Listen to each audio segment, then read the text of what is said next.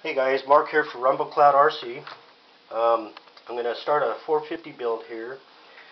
We just got a 450 frame here, and I got the top plate already bolted to the arms. I purchased some 500 skids for the bottom plate, and here's the little battery. I'm going to put the battery down on the bottom, very bottom plate. What I'm going to try to do here is I'm going to try to keep everything off of this plate up here, except for maybe the ESC. I'm planning on installing the ESC up on top, and that's it in case it does. This one I plan on doing, trying to learn how to do some of the stunts or whatever with this, so when it falls on its top, I don't want anything like the board or whatever to get ruined. So that's my plan, is to try to get everything down off of that top plate except for the ESC.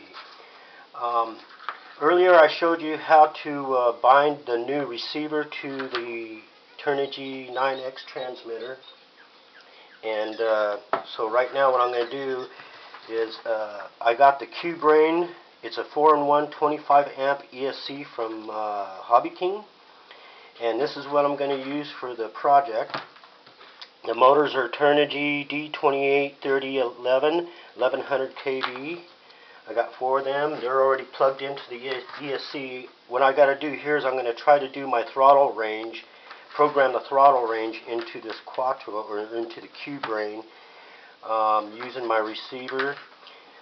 What I did here is I incorporated some wires into the power source that plugs into the battery, and with 4 little plugs on here, and what these are going to be used for, if later if I want to install some lights to my quad, then I could just plug those lights into this.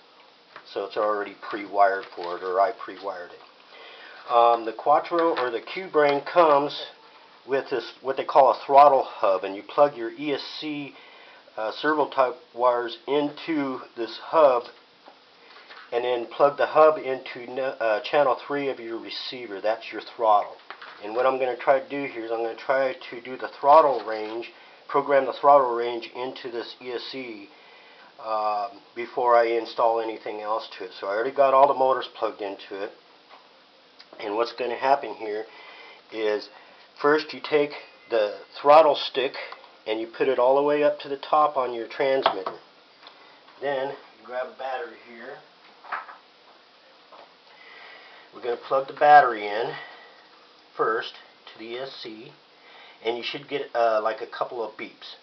And then after I do that, after I plug it in and I hear a couple beeps, then I'm going to take this throttle and put it all the way down until I hear some more beeps. And then as soon as that is done, then that means that my throttle range is set on the ESC. Then I'll unplug it, turn everything off, plug it back in, and check the motors, make sure that they're spinning right with the throttle. Okay, so I'm going to go ahead and do this now.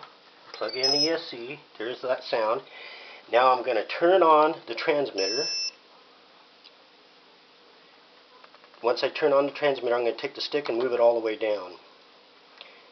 And I've already programmed this ESC for the throttle range, so you didn't hear no beeps, but you normally would get the beeps, and that would tell you that this is, the throttle range is set for this, and for this ESC. So I'm going to go ahead and unplug it, turn the transmitter off.